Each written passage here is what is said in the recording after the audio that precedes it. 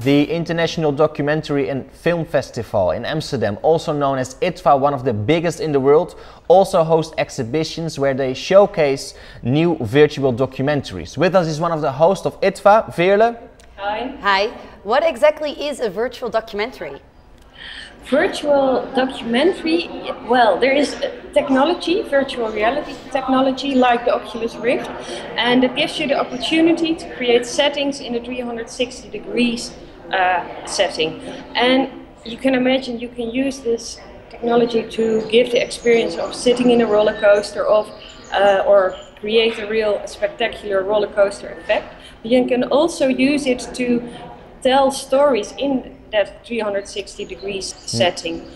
And non-fiction stories, because that's documentary, will help you to immerse in the narrative of the area. This sounds like a big addition to filmmaking, right? Yes, it is. I guess it's a complete new medium, because by wearing a headset, it's now possible to immerse you in the digital reality, and it's a new setting that asks for a complete new language to tell your story. So when I shake my head, when I have Oculus Rift for my eyes,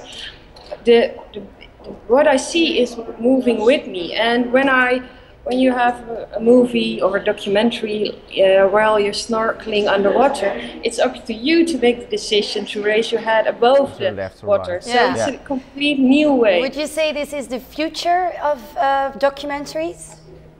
Yes, this is the future. I guess actually, it's the future is now. It's right there. We're here. It's although the experiments in this area have been going on for decades, and the developments of virtual reality is now making the revolutionary advances, and that's why we create this VR showroom, to give the possibility to immerse you in the digital reality.